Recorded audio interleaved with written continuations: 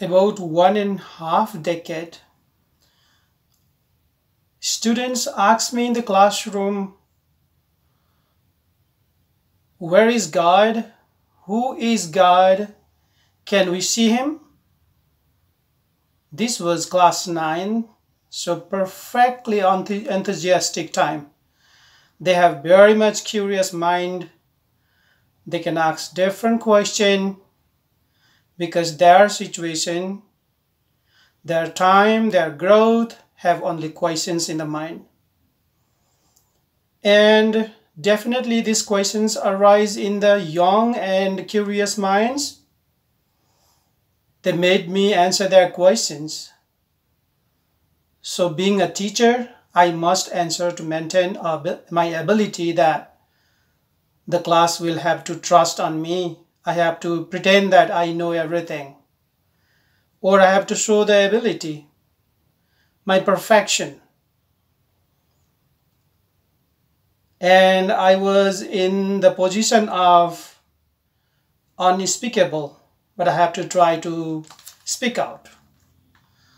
Now I have to make them understood or make them full. If I say he lives in the heaven, then obviously they will bring me more questions about heaven, which I have not seen, even not experienced. But yeah, I hear from my ancestor, I hear from my gurus, my teachers, my community, and my seniors. I read in a holy book in the Vaishnavism, Archiradi Marga, meaning the path of moksha. And young minds do not even able to grasp or imagine that. So I cannot even explain them like what is moksha. So if there was Krishna as a teacher and Arjuna was seeker, then it would have far more and different vibration, and the questions of the seekers would have been solved. But here the class put me in terrible situation. And I'm trying to make my student full. I just brought one story, Prahlad Bhakti and Hiranyakashyap.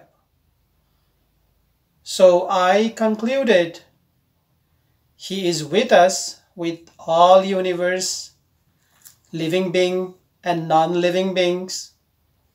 He has no forms.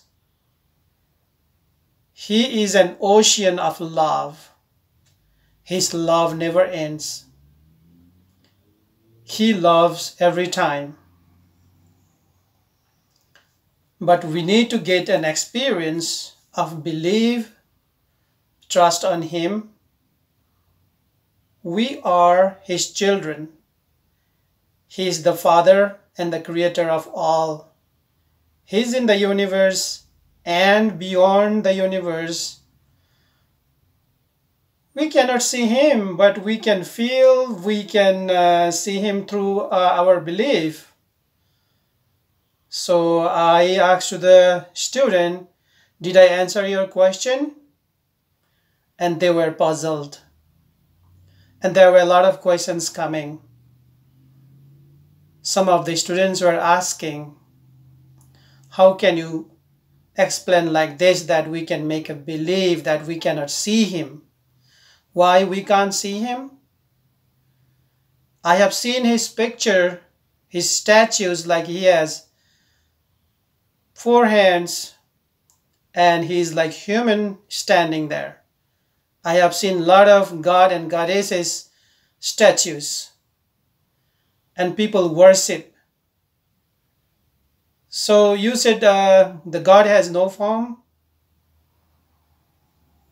So I said, when you grow up, you will understand, you'll find out the experience, and you'll find the answers. But I try to answer you. Hope you have got some answer from me.